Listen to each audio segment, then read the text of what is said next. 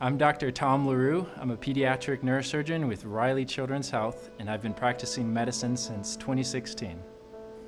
I became a doctor and a surgeon because I wanted to be part of a hands-on profession where I got to challenge myself every day, and more importantly, work with families and patients through some of the toughest moments in their lives.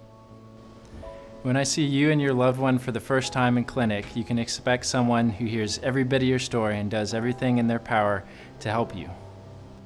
What I love most about my job is how rewarding it can be when the team, including the patient, family, nurses, myself, and the whole care team come together. It's truly incredible what we can accomplish for patients.